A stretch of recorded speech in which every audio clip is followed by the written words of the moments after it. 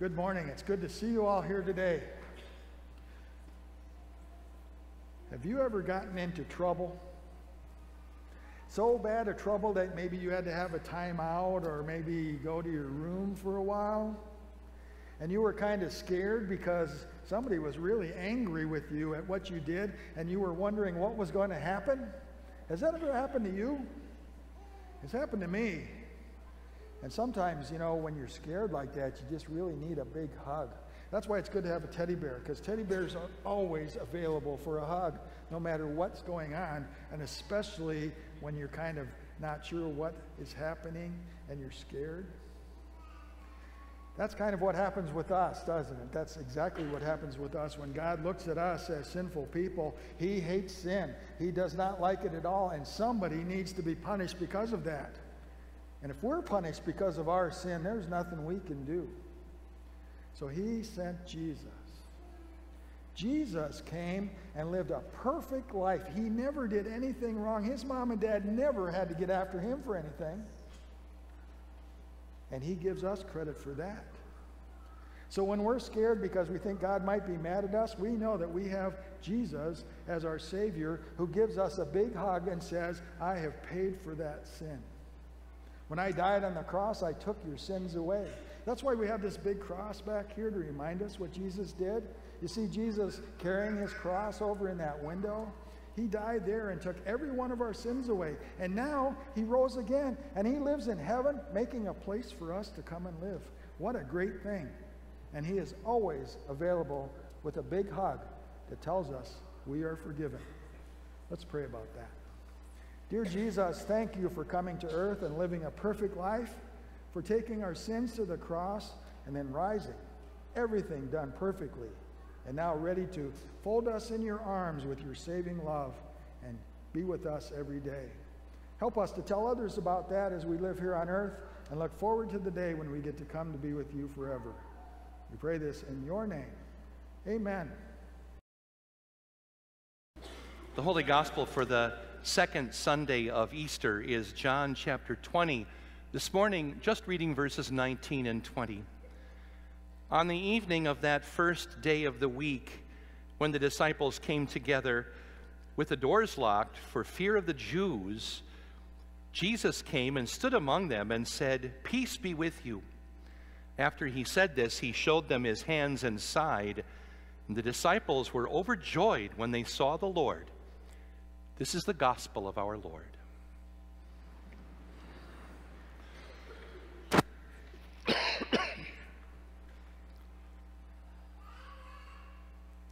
Traditionally, on this week after Easter, we focus on the story of doubting Thomas, how he was not there the night of Easter, but he was there a week later. This morning, we're only focusing on the first two verses of that account, especially on the miracle of Jesus appearing and the message, "Peace be with you." But we begin in the locked room, and there are 10 of the disciples who are there huddled. They're afraid, and the doors are locked, and Jesus is about to appear. But John tells us, first of all, that they were there on account of the fear of the Jews or Jewish leaders. This was a fear, probably a reasonable one, that if the Jews and Romans had come after the leader, that they would now come after the followers. Although we should say that John himself had been openly present there at the crucifixion and had not been arrested. And Matthew tells us in his gospel that the high priest had bribed the guards to lie about Jesus' body having been stolen. But then we also remember that that lie had been told this very day, and had the disciples even heard about it yet?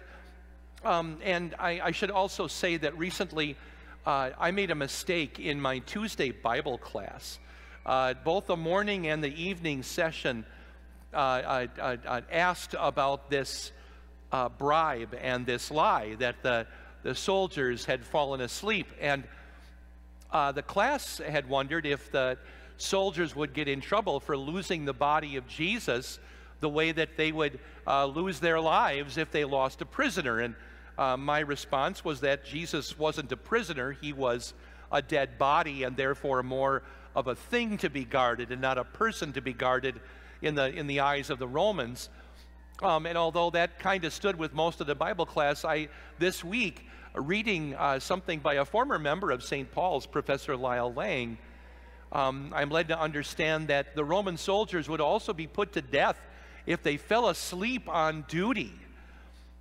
And therefore, from that point of view, the entire lie that the high priest was trying to tell becomes unraveled at every single thread. None of the lie makes sense at all. But finally, the reason for the locked door is unimportant.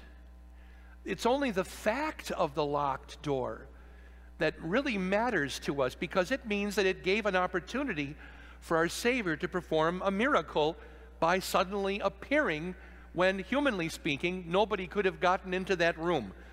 There were 10, and then there were 11. There is Jesus among them. And the New Testament is filled with the faith of the apostles, putting their faith in Jesus because he came to life again. Real physical life in the resurrection. And the proof of all of the eyewitnesses, especially lined up in last week's epistle lesson, which is 1 Corinthians 15, and all of those different resurrection appearances. But it's the same kind of historical truth, the resurrection of Jesus, as was the birth of Jesus or the crucifixion of Jesus, just as true and as real as the birth or death of anyone in the world. Jesus was, and then to their grief he was not, and now to their inexpressible joy, he was again alive with them. He was speaking and smiling and talking and eating and drinking with them. And he had this message: peace be with you. In Greek, just 2 words, but a blessing, a benediction to them. Peace is upon you. Peace be with you. This is the real peace of the human conscience, soothed in the medicine of the forgiveness of sins. Trust in God. It is true spiritual peace. The opposite, of course, is a disturbed, troubled conscience, a lack or absence even of trust in God, which is unbelief. And the penalty for such a bad conscience is described in the first Psalm, where David says it is like the chaff that the wind blows away. Or as God told Moses, I will make them so afraid at the sound of a wind-blown leaf that it will get them running. This is the fear that sin always brings with it. Whatever the sin might be, coveting or gossiping or cheating or a little hatred or lusting for whatever you don't have but imagine that you maybe deserve. It is the failure, finally, it is the failure to submit to God's will, to be unwilling to be subordinate to God. It is the desire that we have to tell God how he could be doing a better job. What more sinful servants could God have than us, than me? These attitudes that we have, the pattern of thinking that we know better than God does, this should bring us fear, and it should bring us finally to terror. We understand that we're saved, but then there is this new little path that we're led down by a hissing voice that wants to say, well, if you're saved, then don't worry so much about this new sin, because the devil always wants us to try out rebellion. And he lies about, oh, it worked for this person in the past, worked for that person in the past, and the answer is it doesn't work for anybody ever. New or old, innovative or an old standby sinful habit, the devil doesn't care, but it brings us fear, beginning with the fear of hell. The scriptures paint a terrible picture of hell, a place of eternal suffering without relief, without companionship, without help, without friendship, a suffering that therefore is endured all alone, in pain, unrelenting pain and thirst, very much like what our Savior suffered on the cross. And that sinner is led to understand, I deserve this for my sin. And if I don't turn back from this path of repeated sin that I'm on, God may actually damn me to hell forever. But that maybe in His compassion, He will use things in my life to turn me back. And how terrible, but on the other hand, how wonderful for God to call me back in repentance through trouble in my life, like the disciples' fear of the Jewish leaders, or the fear that God might cause disease or death or upheaval in one's life to make one think about, what am I doing and how, or should I turn back to Christ? What if, for example, what if God would ruin, thoroughly ruin, or allow to be ruined a woman's reputation for the rest of her life in order that just one single solitary good might be accomplished through that, the one good above all, that her soul might be saved. To turn a human being away from sin and doubt and mistrust, to live a life for Christ, to trust in Him and to show our faith in Him, and to put that trust and faith into action through what we do and how we say no to temptation, to turn away from sinful habits and convenience, and then to whisper the words our Savior prayed, not my will, but your will be done.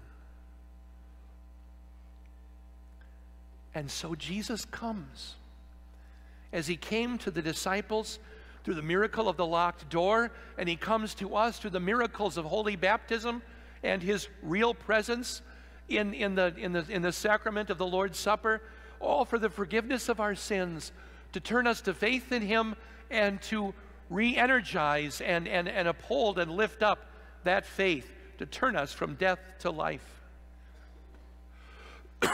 And notice how He offers proof. He commands 10 pairs of eyes to look at His hands and at His side. And in another gospel, in Luke, to look at His feet as well. There was a time, relatively speaking, not that long ago, when critics of the Bible, who always want to find some new way to cast doubt for Christians on the Word of God, that they denied that Jesus could possibly have been crucified also in His feet, because they said that just wouldn't work. The nails wouldn't hold and so forth. And there were even some papers written about this and some famous paintings that were made where the feet of Jesus and the other criminals are shown to be simply dangling below the cross and not nailed there either together or side by side. And until finally some archaeologists found the bones of a human foot from Roman times with a nail driven through them, exactly as it would be in crucifixion, from all that time ago in a grave, and therefore proving that it can happen exactly as the Bible said it did happen. And now critics have to look for some other way to cast doubt on the Bible, as they will, just as the high priest looked for and bribed his way into spreading doubt. But Jesus brings us peace, the opposite of doubt, the peace that is offered to all. Believers have it, knowing that our sins are forgiven in Christ. The eyewitnesses had it, having seen Him for themselves with their own eyes. And in the resurrection, we will all still have it, and we will possess it flawlessly and forever. The grace of God sent Jesus to pay the penalty for each one of our sins.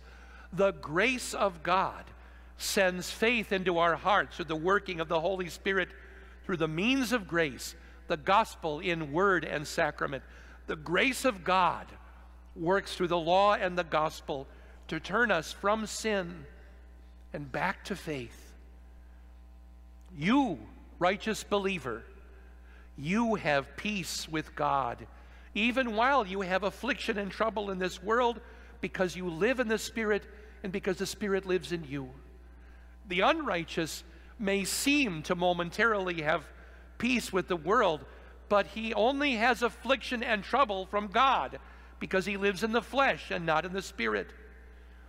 And just as the Spirit is eternal, we will have eternal peace for all the righteous, for believers, and there will be eternal trouble for unbelievers. The flesh, just all by itself, is just temporal, and so the troubles of believers will be brief, just as the peace of unbelievers will only be brief. But our true peace is eternal. Christ has given us true peace forever with his own blood covering over our sins. So believe in Jesus, trust in Jesus, and show your faith in Jesus with your life. Live in his everlasting peace that transcends our understanding and guards our hearts and our minds in Christ Jesus. Amen. Some of the last pieces to be written in the scriptures are the letters of the Apostle John, and a repeating line he has in his longer epistle is, "Little children, love one another." And as we think about our stewardship of everything God gives us, our time, our talents, and so on, we also think about that most precious of treasures, our loved ones, whether they are your children or your parents or your friends or your siblings or whomever it is. Look to their spiritual welfare. Think about it. Pray about it. Dear children, love one another.